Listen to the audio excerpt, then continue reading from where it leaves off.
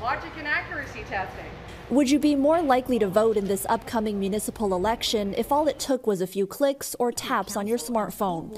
More municipalities are offering the option of online voting, but Toronto still isn't one of them. Our Chief Technology Officer and our Chief Information Security Officer and the clerk are all of the view that internet voting is not a secure method of voting at this current stage of implementation, and we have chosen not to use it for both security and accessibility reasons. Deputy City Clerk Fiona Murray isn't ruling out future use of the technology.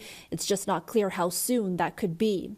But according to the Association of Municipalities of Ontario, the number of communities offering online or phone voting this election has increased by 24% compared to 2018. Vaughan is one of those cities giving it a try for the first time. You can vote from the comfort of home or on the go. There's many benefits to online voting. It's secure, it's accessible, it's convenient. City Clerk Todd Cole says online voting takes just a few minutes, but is available only during the advance voting period, which in Vaughan runs until October 20th. Residents will see an assigned PIN on their voter information card, which they can plug into the city's election website in order to cast a virtual ballot.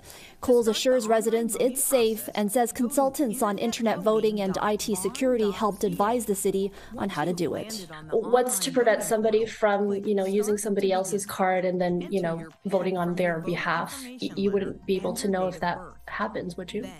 Well, it's against the law. It's an offense under the Municipal Elections Act to vote when you're not entitled to vote.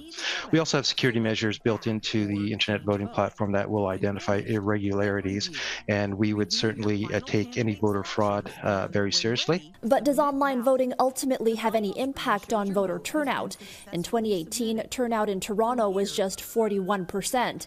In Vaughan, 27%. Experience tells us that internet voting has a small impact in terms of overall turnout. The experience has generally been around a 1 or 2% increase in voter turnout. So no, it was not the driving factor as to why we recommended internet voting for this election.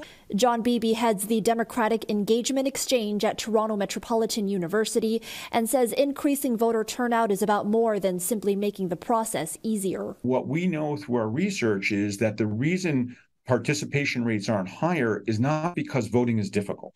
In the 2019 federal election before the pandemic, it took 7 minutes to vote. Super simple. In municipal elections, it's often quicker than that. So let's focus really on the issue of engaging people in substantive conversations about the issues that they care about with candidates who speak to them. In Toronto, Natividad, CityNews.